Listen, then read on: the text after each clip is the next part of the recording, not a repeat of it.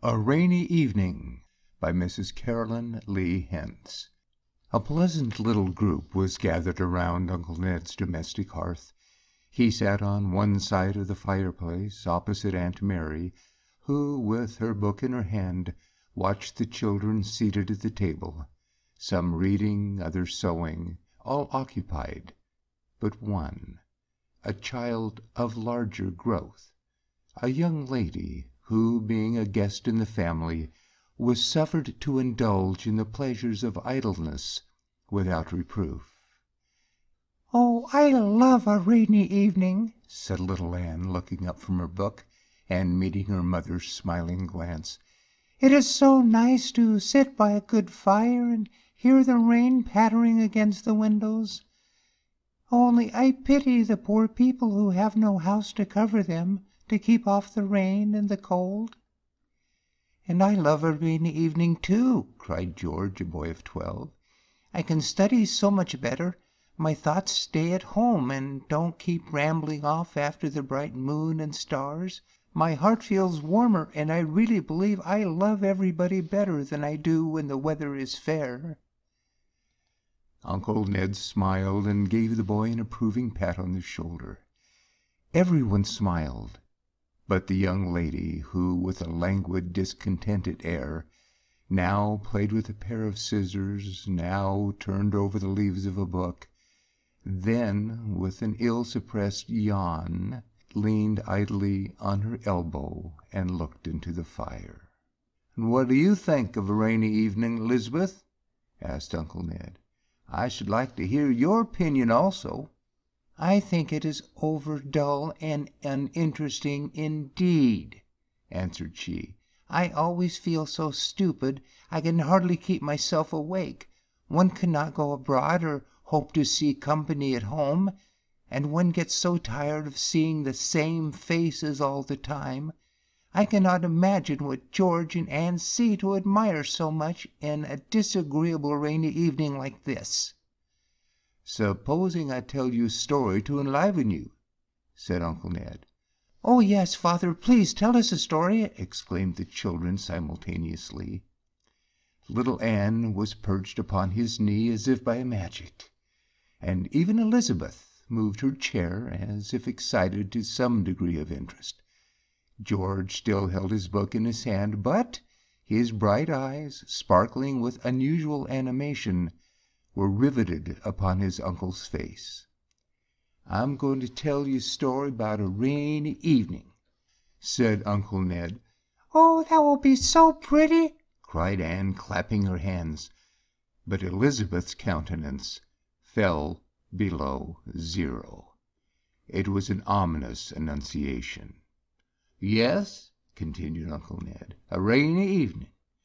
But though clouds darker than those which now mantled the sky were lowering abroad, and the rain fell heavier and faster, the rainbow of my life was drawn most beautifully in those dark clouds, and its fair colors still shine most lovely on the sight. It is no longer, however, the bow of promise, but the realization of my fondest dreams." George saw his uncle cast an expressive glance towards the handsome matron in the opposite corner, whose color perceptibly heightened, and he could not forbear exclaiming, "Ah, Aunt Mary is blushing. I understand Uncle's metaphor. She is his rainbow, and he thinks life one long rainy day." "Not exactly so. I mean your last conclusion. But don't interrupt me, my boy, and you shall hear a lesson which, young as you are, I trust you will never forget. When I was a young man I was thought quite handsome." "Pa is as pretty as he can be now," interrupted little Ann, passing her hand fondly over his manly cheek. Uncle Ned was not displeased with the compliment, for he pressed her closer to him, while he continued, "Well, when I was young I was of a gay spirit and a great favorite in society. The young ladies liked me for a partner in the dance, the chessboard, or the evening walk, and I had reason to think several of them would have made no objection to take me as a partner for life. Among all my young acquaintances there was no one whose companionship was more pleasing as that of a maiden whose name was Mary. Now, there are a great many Marys in the world, so you must not take it for granted I mean your mother or aunt. At any rate, you must not look so significant till I have finished my story. Mary was a sweet and lovely girl, with a current of cheerfulness running through her disposition that made music as it flowed. It was an undercurrent, however, always gentle and kept within its legitimate channel, never overflowing into boisterous mirth or unmeaning levity. She was the only daughter of her mother, and she a widow. Mrs. Carleton, such as was her mother's name, was in lowly circumstances, and Mary had none of the appliances of wealth and fashion to decorate her person or gild her home. A very modest competency was all her portion, and she wished for nothing more. I have seen her in a simple white dress, without a single ornament unless it was a natural rose, transcend all the gaudy belles who sought by the attractions of dress to win the admiration of the multitude. But alas for poor human nature! One of these dashing belles so fascinated my attention that the gentle Mary was for a while forgotten. Teresa Vane was, indeed, a rare piece of mortal mechanism. Her figure was the perfection of beauty, and she moved as if strung upon wires, so elastic and springing were her gestures. I never saw such lustrous hair. It was perfectly black and shone like burnished steel. And then such ringlets! How they waved and rippled down her beautiful neck! She dressed with the most exquisite taste, delicacy, and neatness, and whatever she wore assumed a peculiar grace and fitness, as if art loved to adorn what nature made so fair. But what charmed me most was the sunshiny smile that was always waiting to light up her countenance. To be sure, she sometimes laughed a little too loud, but then her laugh was so musical and her teeth so white, it was impossible to believe her guilty of rudeness or want of grace. Often when I saw her in social circle, so brilliant and smiling, the life and charm of everything around her, I thought how happy the constant companionship of such a being would make me, what brightness she would impart to the fireside of home, what light, what joy to the darkness scenes of existence. "Oh, uncle," interrupted George, laughing, "if I were Aunt Mary I would not let you praise any other lady so warmly. You are so taken up with her beauty you have forgotten all about the rainy evening." Aunt Mary smiled, but it is more than probable that George really touched one of the hidden springs of her woman's heart, for she looked down and said nothing. "Don't be impatient," said Uncle Ned, "and you shall not be cheated out of your story. I have began it for Elizabeth's sake rather than yours, and I see she is wide awake. She thinks I was by this time more than half in love with Teresa Vane.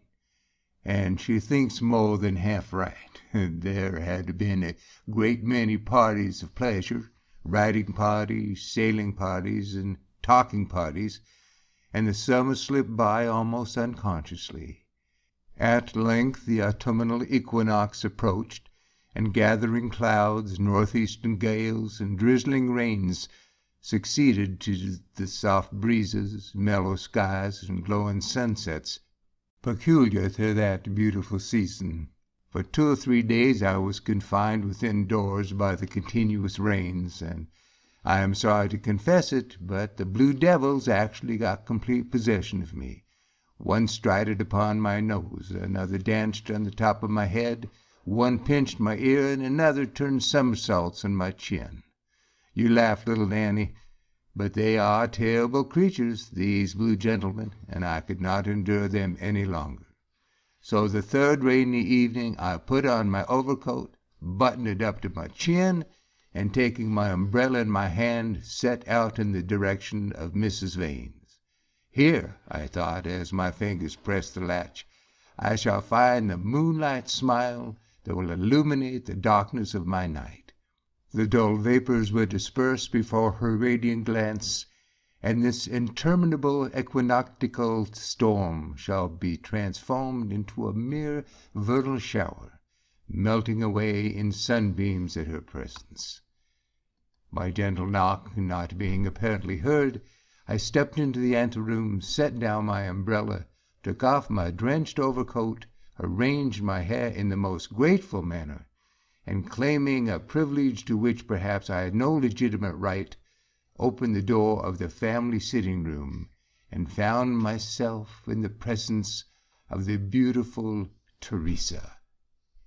Here Uncle Ned made a provoking pause.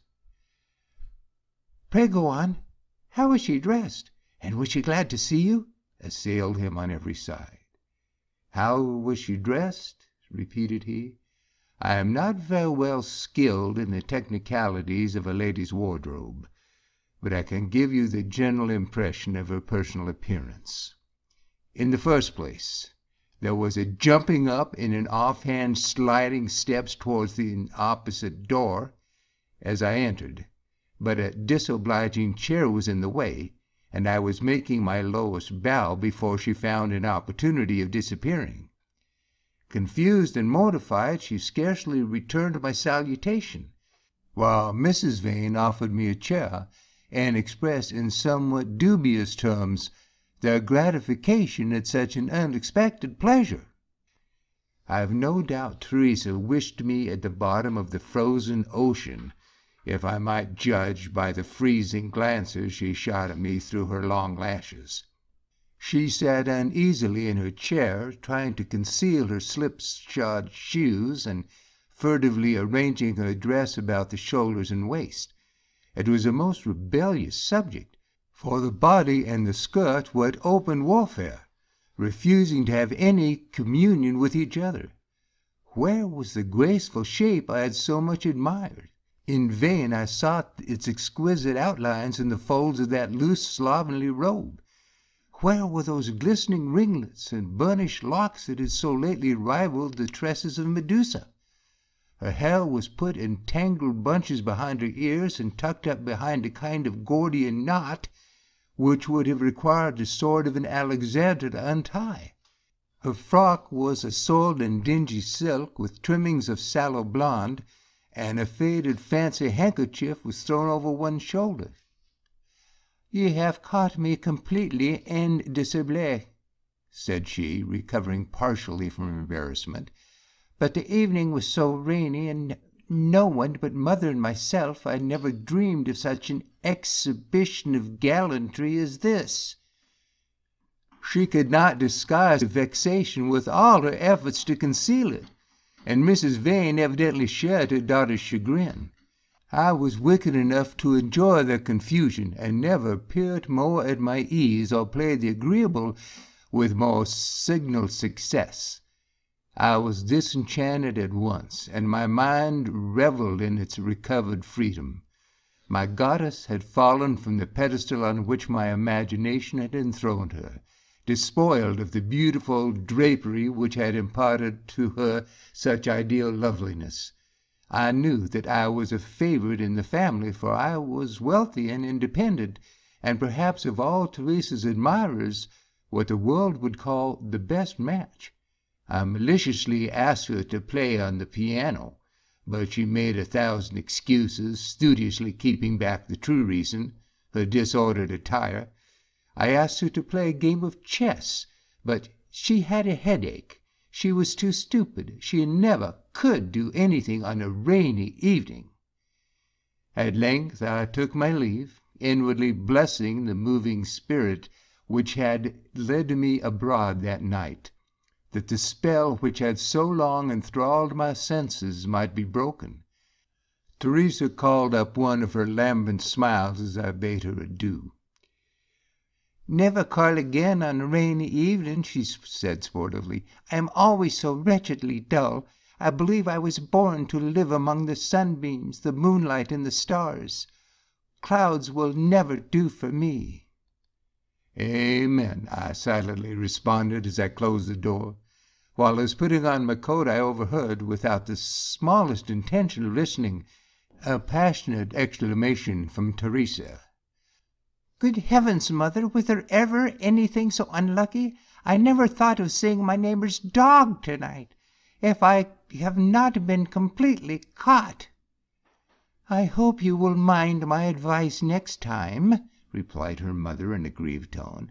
I told you not to sit in that slovenly dress. I have no doubt you have lost him forever. Here I made good my retreat, not wishing to enter the petronalia of family secrets. The rain still continued unabated, but my social feelings were very far from being dampened. I had the curiosity to make another experiment. The evening was not very far advanced, and as I turned from Mrs. Vane's fashionable mansion, I saw a modest light glimmering in the distance, and I hailed it as the shipwrecked mariner hails the star that guides him o'er ocean's foam to the home he has left behind. Though I was gay and young, and a passionate admirer of beauty, I had very exalted ideas of domestic felicity. I knew that there was many a rainy day in life, and I thought the companion who was born alone for sunbeams and moonlight would not aid me to dissipate their gloom.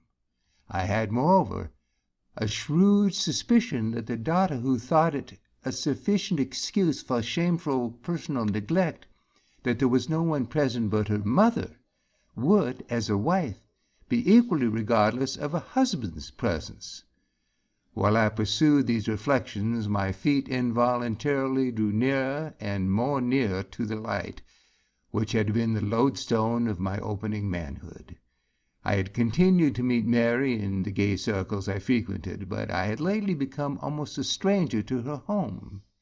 "Shall I be a welcome guest?" I said to myself as I crossed the threshold.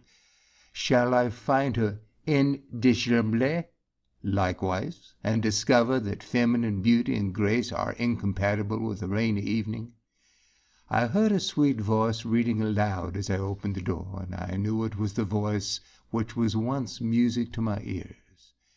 Mary rose at my entrance, laying her book quietly on the table, and greeted me with a modest grace and self-possession peculiar to herself. She looked surprised and a little embarrassed, but very far from being displeased. She made no allusion to my estrangement or neglect, expressed no astonishment at my untimely visit, nor once hinted that, being alone with her mother and not anticipating visitors, she thought it unnecessary to wear the habiliments of a lady. Never in my life had I seen her look so lovely. Her dress was perfectly plain, but every fold was arranged by the hand of the Graces. Her dark brown hair, which had a natural wave in it, now uncurled by the dampness, was put back in smooth ringlets from her brow, revealing a face which did not consider its beauty wasted because a mother's eye alone rested on its bloom. A beautiful cluster of autumnal roses, placed in a glass vase on the table, perfumed the apartment, and a bright blaze on the hearth diffused a spirit of cheerfulness around, while it relieved the atmosphere of its excessive moisture. Mrs. Carleton was an invalid, and suffered also from an inflammation of the eyes. Mary had been reading aloud to her from her favorite book. What do you think it was? It was a very old-fashioned one indeed, no other than the Bible. And Mary was not ashamed to have such a fashionable young man as I then was, to see what her occupation had been. What a contrast to the scene I had just quitted! How I loathed myself for the infatuation which had led me to prefer the artificial graces of a belle to this pure child of nature. I drew my chair to the table, and entreated that they would not look upon me as a stranger, but as a friend anxious to be restored to the forfeited privileges of an old acquaintance. I was understood in a moment, and without a single reproach was admitted again to confidence and familiarity. The hours I had wasted with Teresa seemed like a kind of mesmeric slumber, a blank in my existence, or at least a feverish dream. "What do you think of a rainy evening, Mary?" I asked before I left her. "I love it of all things," replied she with animation. "There is something so home-drawing, so heart-knitting in its influence. The dependencies which bind us to the world seem withdrawn, and retiring within ourselves, we learn more of the deep mysteries of our own being." Mary's soul beamed from her eye as it turned with a transient obliquity towards heaven. She paused as if fearful of unsealing the fountains of her heart. I said that Mrs. Carleton was an invalid, and consequently retired early to a chamber. But I lingered till a late hour, nor did I go till I had made a full confession of my folly, repentance, and awakened love. And as Mary did not shut the door in my face, you may imagine she was not sorely displeased. "Ah, I knew who Mary was. I knew it all the time," exclaimed George, looking archly at Aunt Mary. A bright tear, which at that moment fell into her lap, showed that, though a silent, she was no uninterested auditor. "You haven't done, father," said little Anne in a disappointed tone. "I thought you were going to tell a story. You've been talking about yourself all the time." "I have been something of an egotist, to be sure, my little girl, but I wanted to show my dear young friend here how much might depend upon a rainy evening. Life is not made all of sunshine. The happy and most prosperous must have their seasons of gloom and darkness, and woe be it to those from whose souls no rays of brightness emanate to gild those darkened hours. I bless the God of the rain as well as of the sunshine. I can read his mercy in his love as well as in his tempest, whose wings obscure the visible glories of his creations, as in the splendor of the rising sun or the soft dews that descend after his setting radiance. I began with a metaphor. I said a rainbow was drawn on the clouds that lowered in that eventful day, and that it still continued to shine with undiminished beauty. Woman, my children, was sent by God to be the rainbow of man's darker destiny. From the glowing red, emblematic of that love which warms and gladdens his existence, to the violet melting into the blue of heaven, symbolical of the faith which links him to a purer world, her blending virtues, mingling with each other in beautiful harmony, are a token of God's mercy here, and an earnest future blessings in those regions where no rainy evenings ever come to obscure the brightness of eternal day.